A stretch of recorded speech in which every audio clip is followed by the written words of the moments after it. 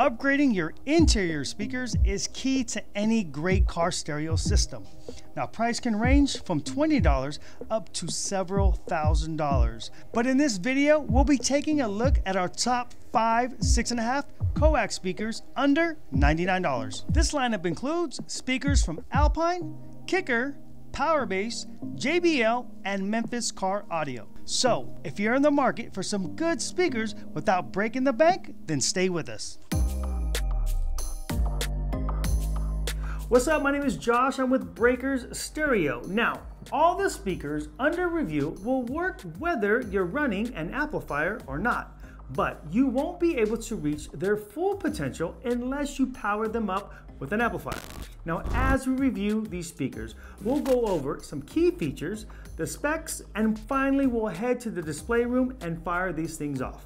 We'll measure how loud they will play without distortion using this simple dB meter, both with an amplifier and off the power of the head unit. Now, as we listen to these individually, I'll give you a description of how the speakers sound.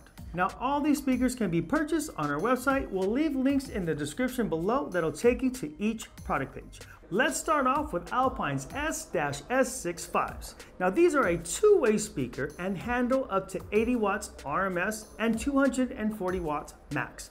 Now, the sensitivity is 88 dB. Okay, it's time for a breakers breakdown so I can break down sensitivity. Sensitivity is rated in decibels, abbreviated dB, and that measurement is taken from the speaker at 1 watt at 1 meter. Okay, so let's take this Alpine speaker as an example. Now, this speaker measures 88 decibels on a meter when 1 watt was ran through it on a device that was placed 1 meter away.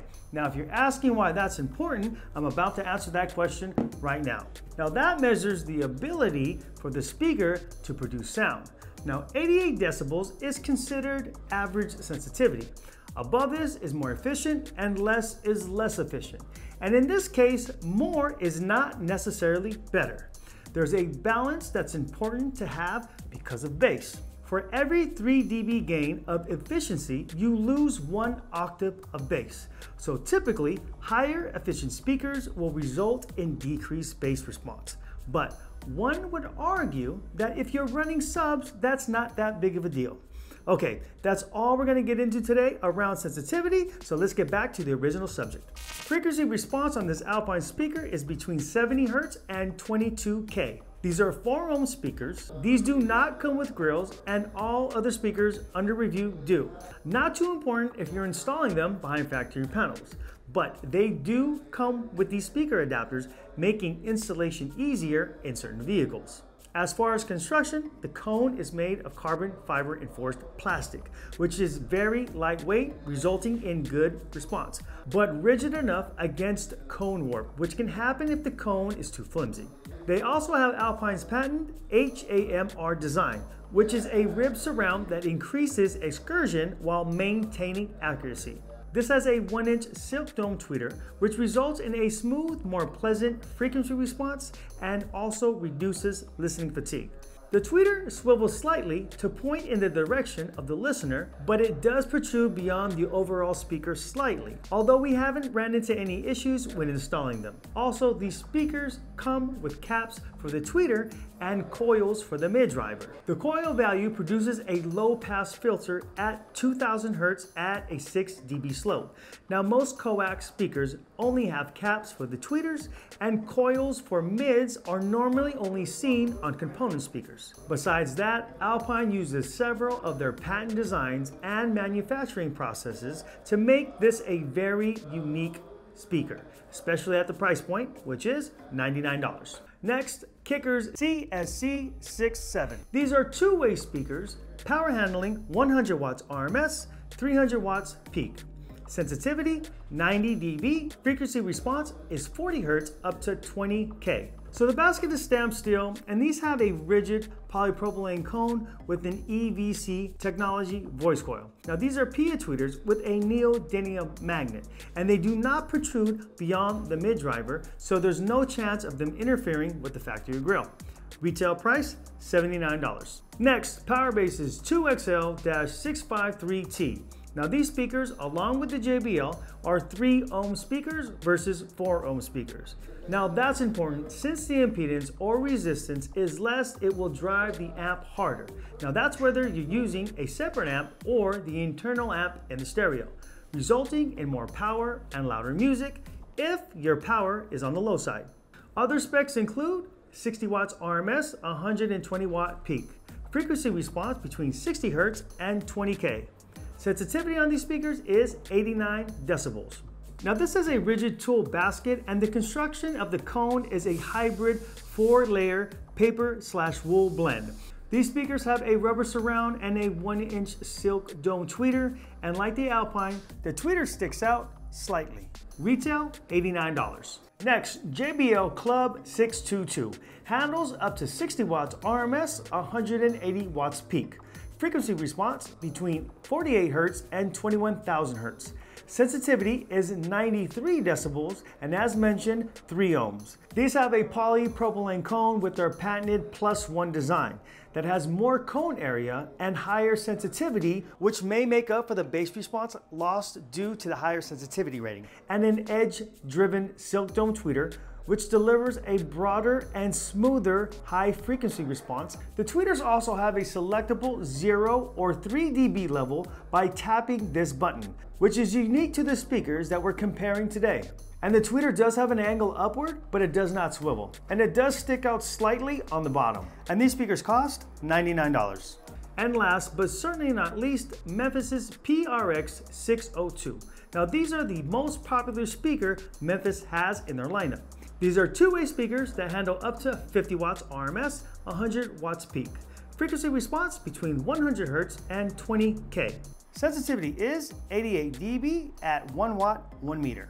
Now the construction property include a polypropylene cone along with a polyurethane surround, a pivoting PIA dome tweeter that has a better range of motion than Alpine's, and the tweeter sticks out less than 1/4 inch. Now these are our top selling 6.5 inch coaxials because of their sound quality, and they work really good with or without an amp. Retail price, $99. Okay, so let's take these speakers, head to the display, and check these things out. Okay, so we're in the sound room, and we're gonna test these speakers with everything being equal. The radio that we're running is a CDE-175BT made by Alpine.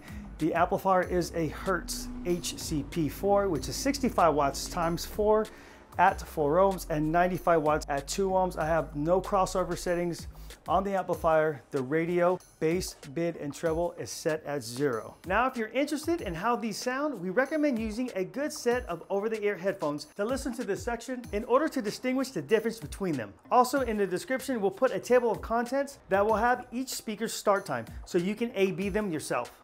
So first up, Alpine's S-S65. These are 80 watts RMS, 240 watts peak. On the sensitivity, 88 dB at 1 watt, 1 meter. Let's see what this does on our actual meter. I'm gonna take this thing up to just under distortion to see how loud they'll play.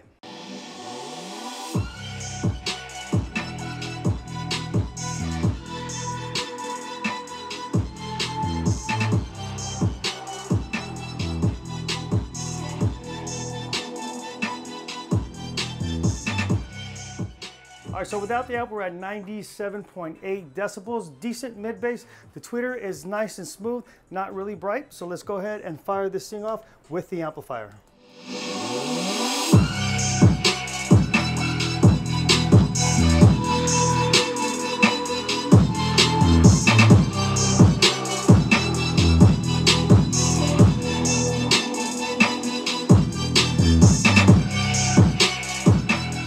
All right, so we got this thing up to 101.2. The mid bass is actually pretty impressive with the amplifier. So good all-around speaker if you like good mid bass and not too bright on the tweeter. That soft dome tweeter for the Alpine is excellent. This will be a great choice if you like a smoother sounding tweeter. Okay, next up, Kickers S-S67. 100 watts RMS, 300 watts peak. These are 90 dB on the sensitivity at 1 watt, 1 meter. Let's check these out without the amplifier.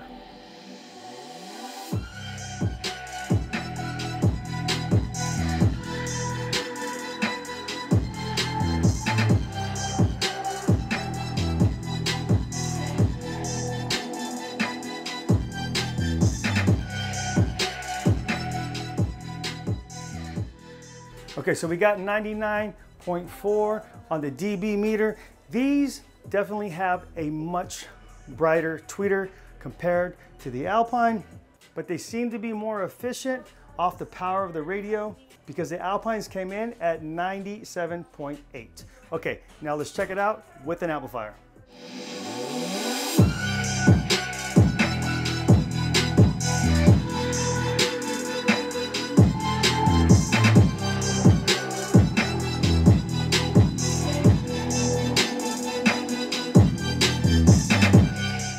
Okay, so we got 102.1 with the amplifier. The Alpines were 101.2, so we have just about a dB difference between the two. Again, tweeter is pretty bright, so if you like bright tweeters, then these might be a set for you. These are Kickers SCS67s.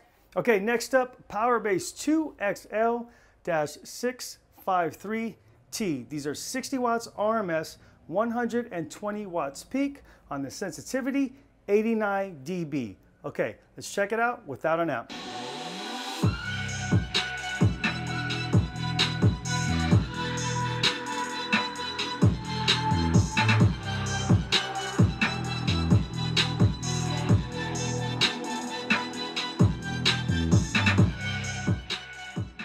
All right, so these edged out the Kickers at 99.9 without the amplifier. Actually really good mid-bass. The tweeter is bright but not too harsh. So really good sounding speaker altogether. Okay, let's check it out with the amp.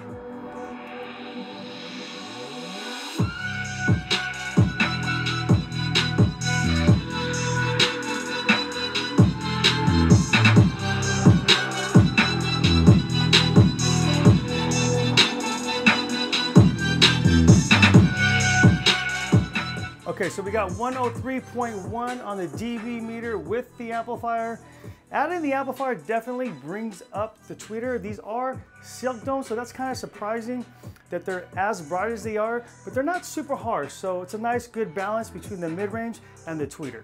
Up next, JBL's Club622. 60 watts RMS, 180 watts peak. These came in at the highest sensitivity at 93 dB. So let's see if we do sacrifice bass because it has a higher sensitivity rating. First off, without the amp.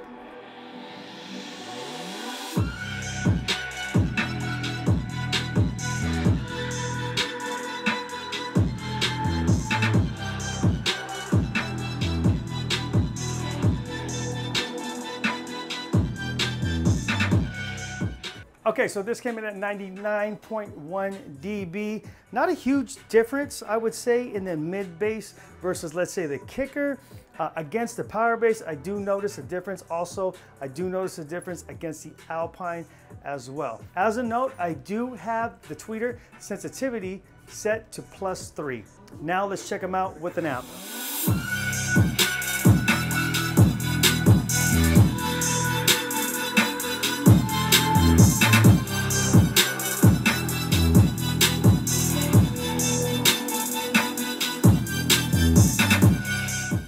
Okay, so we got 102.3 on the dB meter with the amplifier. The tweeter actually got really bright, so if I was putting these in the vehicle, I would probably set that dB to 0, not the +3. But altogether, a good sounding speaker. Lacks a little bit on the mid bass. The mid-range is good, but there is a noticeable difference in the mid-bass, especially with the amplifier. But if you've got a subwoofer, then it might not be that big of a deal for you because your sub will kind of make up that mid-bass, but the tweeter is definitely brighter than anything I've heard so far, even the Kicker. So if you like those higher frequencies, then the JBLs may be a good fit for you.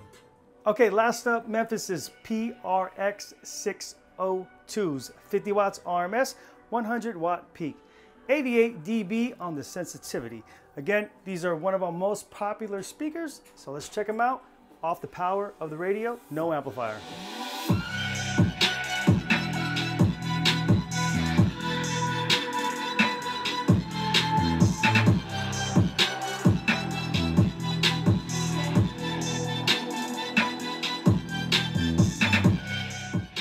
Okay, 99.4, that's tied with the kicker. I really like the way this tweeter plays. It's nice and bright, not super harsh, but it's got a good amount of mid-bass, so a nice balanced speaker. Okay, let's check it out with an amp.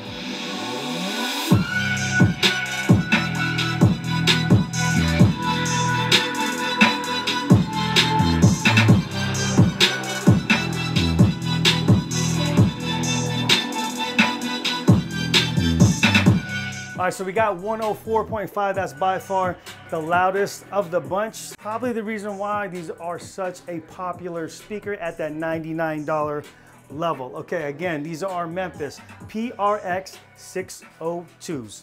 All these speakers are great, especially for the price point.